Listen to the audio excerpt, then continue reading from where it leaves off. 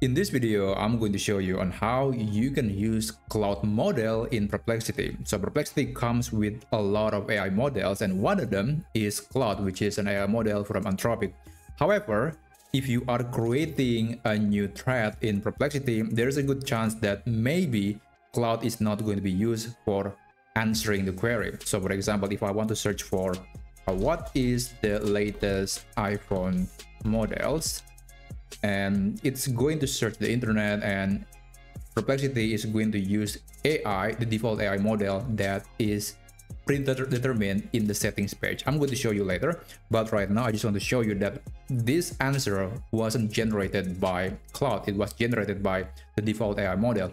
So the first method you can try to switch to Claude is simply by click the rewrite icon right here, and then you want to select Claude 3.5 Sonnet. Right now it is the only AI model from Anthropic. I think they used to have Claude 3 Haiku, but right now we only got Claude 3.5 Sonnet, but maybe we are going to get some AI models in the future. So if you click Claude 3.5 Sonnet, it's going to rewrite the answer, and we're going to see the answer from this model. So this is the first method. I'm going to show you how you can change the default AI model in Perplexity. If you actually hover here, you'll see that this answer was generated by Claude. So now let's go with the second model. We don't want to rewrite every single answer. We just want to make Perplexity use Claude right from the beginning. Now what you need to do is you have to click on this gear icon. This is basically the settings page. And after that, you'll see that on the account tab menu right here, you will see a section called AI model.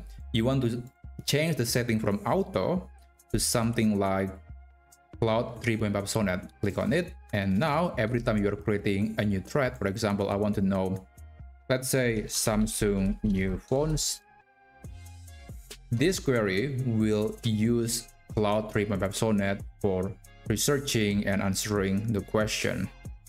It's usually going to take a bit more time than the automatic model because Claude is actually not very efficient, but if you prefer the answer from Claude, that's usually going to be much higher quality than the Sonar model and also some other models that are offered by Perplexity.